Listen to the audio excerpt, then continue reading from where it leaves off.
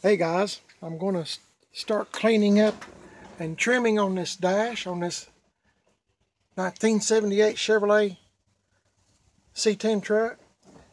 This one is going to pose some more problems than the 84 C10 truck I worked on. Reason being, the cracks are so big and they're kind of humped up. I've already started working on this. I've even had to cut the foam right in here to I'm going to try to make it lower or level than what it is now. As you can see, I've got lots of sun damage and heat damage on this, and it's going to take me quite a while, but I was just going to show you what I'm up against. This is probably, if this is not the worst dash I've ever seen, it's close to it.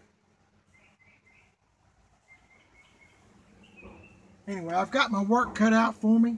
I need to try to make this Coverlay dash cover lay down as flat as I can so the glue will adhere real well and stick to this.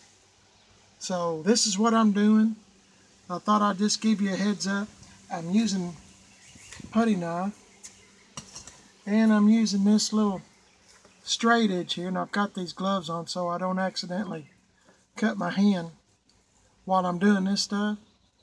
But a lot of it right up through here, like this right here, I can just push down with my finger. You can hear it break. But I've got to get it just as level as I can and then clean this dash as good as I can. So the silicone from that Coverlay provided will lay down here and cover up all this mess. Okay, just thought I'd give you a short video of what I'm doing today, and this might take me a while, so